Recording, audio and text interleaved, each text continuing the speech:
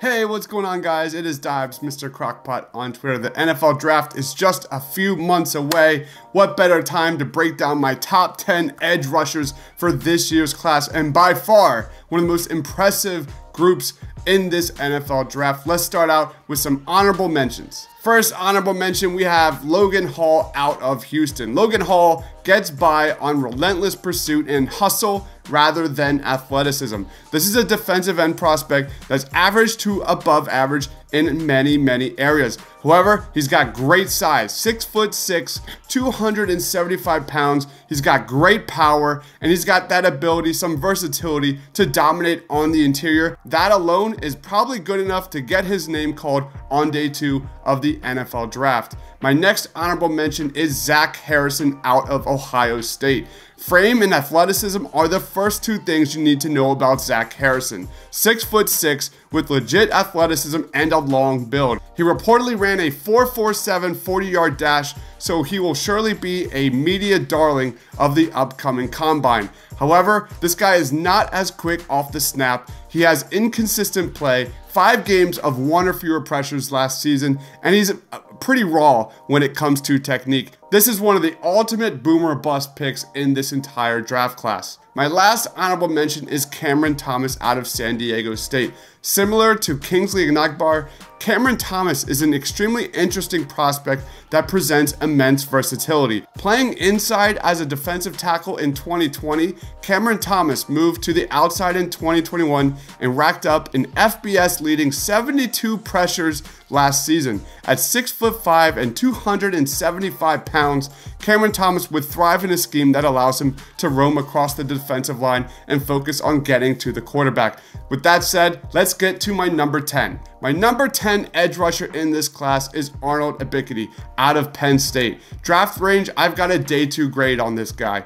Arnold Ebiketie is a premier pass rusher with tremendous speed off the edge. Ebiketie has everything you're looking for off the snap with excellent quickness, hand power, and an arsenal of moves that allows him to punish tackles. He doesn't have an elite first step, nor is he the most fluid athlete. However, Arnold Ebiketie will thrive in a defensive scheme focused on allowing him to get to the quarterback. He's a guy that would really benefit from having a defined role his rookie season as he builds up that strength, as he builds up that technique. He'll most likely be a situational pass rusher early in his career, which I don't want to sound as a negative. Arnold Ebiketie will have to continue his development, most notably strength, that ability to impact the run game, and show that he's a true 3-down edge rusher in the NFL. However, getting to the quarterback, this guy has a lot of skills that make him very intriguing. Let's look at the highlights. So far.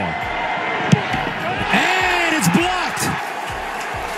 The Nittany Lions turning away the Badgers. 3rd down and 11. McNamara taken down. The ball is out. And Ebiketie just off the left edge outside of Ryan Hayes. Petrus, and he's sacked.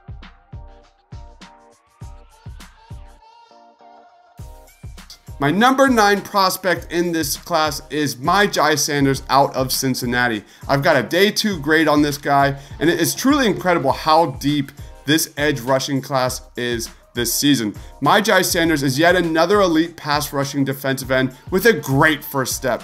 First up, his frame immediately stands out, standing at 6'5" and long arms. That frame really shines when he's disrupting passing lanes on tape, as evident by his 12 passes defended during his last 3 seasons at Cincinnati. Sanders needs to add bulk, especially in that lower body, but he makes up for it in explosiveness and great technique. Myjai Sanders also needs to work on being more consistent against the run. He tends to over pursue at times, and he would clearly benefit, just like Arnold Ebiketie, from a defined role early on his rookie season as he adds strength to that incredible frame. Because of this, I think Myjai Sanders may benefit more from playing in a 3-4 rather than a 4-3. Regardless, this guy is ridiculously talented and worthy of being selected anywhere from rounds 1 through 3. Let's look at some film. Start making plays. Coach said we've been sleeping on you. Taken down by Myjai Sanders. Good job of buying time and just simply being tough. 3rd down and 8. They come with a blitz again, and he's thrown down by Sanders. Against Sauce Gardner. There it is. White looked that way. He's going to get swallowed, engulfed. Number 8 in my edge rushing class, I've got Kingsley Enagbare out of South Carolina. Versatility, versatility, versatility. I see this guy in the draft range of rounds 1 and rounds 2. This is a prospect that doesn't have elite athleticism, but possesses the ability to play across the defensive line. At South Carolina, Enagbare played inside, outside, even dropped into coverage on a consistent basis. In addition to having the athleticism to backpedal and make plays in coverage, he can also get to the quarterback. Enagbare has several moves that allows him to beat his man at the point of attack and routinely get in the backfield. Off the snap, there are some concerns. He doesn't have elite quickness and will need to be coached up to build his technique to be effective at the NFL. While he's a solid athlete, he's not an elite one, and I have some concerns about his ability to cover tight ends at the next level. This is a very good prospect, but one that is most likely best suited for a 3-4 rather than a 4-3. After watching tape, he seems to be better at rushing the quarterback at this time. He needs to build up his football intelligence and hand power, but he certainly possesses all the traits of a first-round pick in this year's draft class. Let's watch the film. Baylor's under pressure. And that's J.J. Enagbare. Balls were 43% on third down last year. In trouble, Garantano slips out of one guy, but can't out of the next. Big sack for the Gamecocks. And brought pressure right up the middle. No, just 4. Garantano standing up, but now he's down. And the ball was jarred out for a second. J.J. Enagbare gets home. Number 7 on my list of edge rushers is Drake Jackson out of USC. I've got a round 1-2 grade on this dude. You got to love his improvement from his sophomore to junior season. During that time, he went from a 66.6 pass rushing grade, according to PFF, as a sophomore to 87.7 during his junior season. This is a pure athlete that got by in college with his very good to great athleticism. In terms of getting to the quarterback, he's got a lot of qualities you're looking for in a starting NFL edge rusher. With some coaching, this is a prospect that has a very good chance of being a solid starter in the league for a long time. The downside to Drake Jackson is his versatility. This is one of the purest pass rushers in the class, and you shouldn't really expect more than that from the jump. Drake Jackson will require further seasoning at the next level, but the physical traits are all there. His position, such as whether or not he's best suited at linebacker, is a little bit also in question. However, Drake Jackson possesses very good potential following in a year spent in the weight room and building strength in the NFL. Let's look at some film. With the first stop holding that middle firm. Now Lewis, pressure, swung around and sacked, and there's a good start for USC. Stanley's in the slot. Broussard swings out. That's where Lewis tries to go. It's intercepted. That's an interception, and Drake Jackson is dragged down. Out of rhythm, they haven't touched the ball for 50 minutes. 36, Cohen in trouble, and he is sacked. The one guy who brings the pressure from the edge on this team, Drake Jackson. My number 6 edge rusher in this class is Jermaine Johnson out of Florida State. I've got a round 1-2 grade on this guy, and this is a big time prospect to watch out for during the upcoming combine. He ran a 4.5 40-yard dash in high school, and his measurables will certainly make him one of the premier standouts. The first thing to know about Jermaine Johnson is his elite athleticism at 6'5" and 262 pounds. However, this is a prospect that doesn't just get by with his insane athleticism. Jermaine Johnson has a solid mix of moves at the point of attack that allows him to consistently get into the backfield. And while he did very well against Evan Neal, the great Evan Neal last season, there is evidence last year that he struggled against stronger tackles at times. He needs to continue working on his technique at the next level, but his combination of elite athleticism and production last year will certainly make him a selection in rounds 1 or 2 of the 22 NFL draft. Expect to hear this guy's name mentioned a ton during this year's draft combine. Let's watch some film. Side towards the numbers on the bottom of your screen. First down, Cone, pressured, and Johnson gets him again. Clean pocket. No, not that clean. Jermaine Johnson, the sack. How good is Georgia's defensive front that Jermaine Johnson could not crack their starting line? 5 sack that gets erased and gives North Carolina a first down. How? Hit from behind and brought down. Work over the top, chip the pack, get through, retrace. My number 5 favorite edge rusher in this year's class is Kayvon Walker out of Georgia. I've got a round 1-2 grade on this guy. He's one of my favorite prospects in this year's class. This guy fits the Eagles scheme to a T with his elite versatility and ability to play inside or out. While he doesn't have that elite twitch that Thibodeaux or Jermaine Johnson possess, he makes up for it for being strong against the run with very good quickness and ability to make big plays down the field. As good as he is at getting to the quarterback, he's got great quickness to win against slower offensive linemen in the interior. What I like most about Kayvon Walker is his ability to drop back and hold his own in space. Kayvon Walker occasionally dropped back into coverage for Georgia, and his fluid hips and ability to change speeds on a whim was really impressive to watch. A 6'5", 275-pound edge rusher that can be weaponized in multiple alignments with his kind of football intelligence will always have a roster spot in the NFL. Defensive coordinators must be salivating with this guy's ability to make an impact in a variety of ways. Let's watch the tape. Well, they got him 3rd and 14. No protection again. Sack off the edge. Kayvon Walker.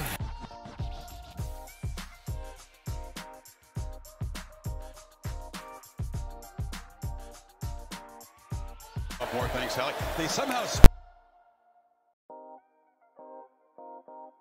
spotted that as a first down. No idea how. McNamara escapes pressure, but not for long. He is hammered from behind by Kayvon Walker. My number 4 edge rusher in this class is Thibodeaux out of Michigan. I've got a round 1-2 grade on Thibodeaux, and I've seen this guy anywhere from the top of the 1st round to the back of the 2nd round. He's one of those, top boomer bust prospects in this class. While Thibodeaux possesses elite measurables and physical traits, he's incredibly raw. This is one of the biggest climbers in this year's draft class, 6'5", 250 pounds with excellent length and explosiveness. This elite athleticism and upside makes him one of the more interesting names in the 2022 class. However, there are some concerns about Thibodeaux that truly simply cannot be ignored. Thibodeaux will require moderate amounts of coaching and seasoning at the next level to harness that immense potential. He needs to work on his technique off the line, and he struggled at times against good competition last year. Unlike the top 3 edge rushers in this class, which we'll get to in a bit, his inconsistent motor and lack of feel for stopping the run certainly make me question his ability to be a 3-down edge rusher in the NFL. However, that elite athleticism will surely entice some team to take him in the 1st round, roll that dice, and work on untapping that immense potential. Let's watch the tape. In trouble, and he goes down, loose ball in the end zone. Hutchinson there, touchdown Wolverines, Thibodeaux. Before he retired, and Morris is sacked. Thibodeaux before he retired, and Morris is sacked. That crossing route, good job by Clifford finding him. Look out, he gets sacked back at the 32-yard line. Thibodeaux. My number 3 edge rusher in the class is George Karlaftis out of Purdue. I've got a top 15 grade on this dude. George Karlaftis is one of the most athletic and physically impressive edge rushers in the class, standing at 6'4", 275 pounds. He's a plug-and-play defensive beast that can play anywhere on the line, pressure the quarterback, and stop the run. He's one of the most well-rounded edge rushers in this class. Similar to Aidan Hutchinson, he's quick to get into the backfield using his elite strength at the point of attack, but he doesn't have that elite twitch to drop back and hold up against the run. That's not saying he isn't good against the run, he's just limited in this area when comparing him to the top 2 edge rushers in this class. George Karlaftis is destined to be a fan favorite from the jump, given his tireless motor and effort. He doesn't have that elite length like the top 2 edge rushers in this class, but he makes up for it with technique and pure power. His lack of length certainly could lead Karlaftis being shifted inside at times at the next level, but regardless, and considering how many double teams and triple teams this guy received last year, you know that George Karlaftis is one of those prospects that will make an instant impact his rookie season. Let's watch the film.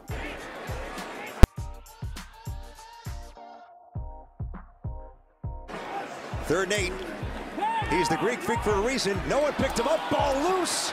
That was a flip forward. That was a pass. Chip team. This is meanwhile not the offensive series that Illinois wanted on 3rd and 10 to open up this game here for the Illini, and out of his hands, Purdue picking it up. George Karlaftis with the pressure. It'd be difficult for Northwestern's pass protection. Oh my, and right on cue there is Karlaftis. My number 2 edge rusher in this class is Aidan Hutchinson out of Michigan. I got a top 5 grade on this guy. Aidan Hutchinson had some incredible moments this year, most notably against Ohio State, where he was nothing short of remarkable. 15 pressures that game. He had 12 overall sacks and 6 sacks during those last 3 games. That is no joke. As great as he was last year, he beat up college tackles with his elite athleticism. Similar to Thibodeaux, the sky is the limit for Aidan Hutchinson, and he's only beginning to scratch the surface of how good he can truly be. The fact that we're sitting here and debating whether or not this guy should be number 1 or 2 over Kayvon Thibodeaux is just a massive compliment to his 2021 season. Aidan Hutchinson's motor is off the charts. This is a guy who would be best in a blitz-heavy scheme that lines him up across the line of scrimmage and cause havoc in the backfield. While Thibodeaux offers more feel for the game and support against the run, Hutchinson's burst and technique to punish tackles at the point of attack is incredible. This is a pure pass rushing weapon that should become an instant star the second he puts on an NFL jersey. Let's watch some film. They scored was on their first drive of the game. Ellaby, knocked away by Hutchinson. And going back. Did 1. Apparently they just got it off, and they got stuffed, and the ball came out. He was looking in the direction of Otten, and now he's looking at the turf. 3rd down and 8. Helinski in the pocket. Helinski, 97 gets him. He miscommunication. So Mike Yursich, the coordinator in the background. Here comes Hutchinson. He knocks the ball free. Number 1 edge rusher in the 2022 class is Kayvon Thibodeaux out of Oregon. I've got a top 5 grade on this dude. I'm not going to overreact here. Despite Aidan Hutchinson's recent play and rise, Kayvon Thibodeaux remains as my number 1 edge rusher in the 2022 class at this time. His production during the 2021 season was so strong, a 91.5 pass rushing grade and 46 pressures. His physical tools are off the charts. With a little coaching on technique, you can pencil in Kayvon Thibodeaux as a future star in the NFL. But for me, what puts Thibodeaux at the top is his versatility. At Oregon, Thibodeaux lined up at linebacker and even in the slot. Whether it's against the run or the pass, the first thing to know about Kayvon Thibodeaux is that he possesses incredible burst off the line. He's got an outstanding motor, an outstanding feel for the game to find the football. His elite lateral mobility and athleticism not only allows him to get into the backfield, but he can go sideline to sideline. Kayvon Thibodeaux, for me, is a terrific prospect and my number 1 edge rusher in this class. St. Pope in motion, play action. Hit as he throws, and the ball goes backward. Picked up. Mace Funa for the Ducks inside the 5. Ducks bring some pressure. Can't take a sack, and the ball is on the ground. He was a little too patient back there. Thibodeaux came around the edge. On 3rd and 10. Pressure. Drops. Thibodeaux. Plays in the first half. 20. That will never win. Rising, dropped in the back, and finally, Kayvon and Thibodeaux does. Do you guys like what you saw? Be sure to smash that like and subscribe button. Message me, DM me on Twitter at Mr. Crockpot for anything NFL draft. Be on the lookout for my upcoming cornerback and safety rankings of this class. Thank you everyone for watching. Stay awesome, everybody.